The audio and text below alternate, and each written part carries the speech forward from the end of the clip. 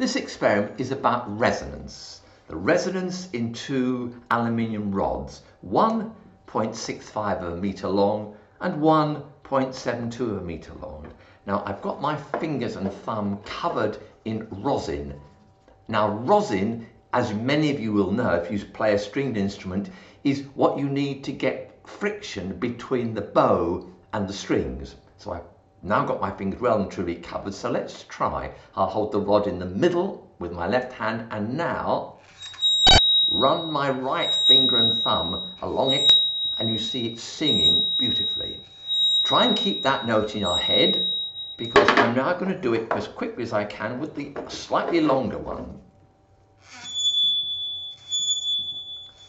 And you notice the pitch is slightly lower, not a great deal.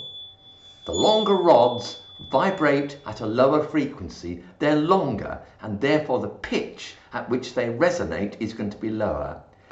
Now you can't just assume it's a simple dipole with an antinode either end and a node in the middle, because if you listen to the notes, I can't sing that high, so it's way above middle C.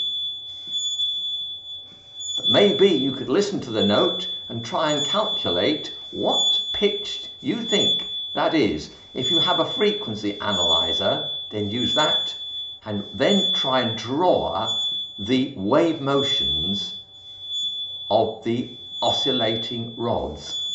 There's certainly a node in the middle, but what's happening here? Do we get this? And there's certainly an antinode at the two ends, isn't there? Go back to the smaller one. Remember, node at the middle and antinode at the end, but we're not quite sure what's happening in between.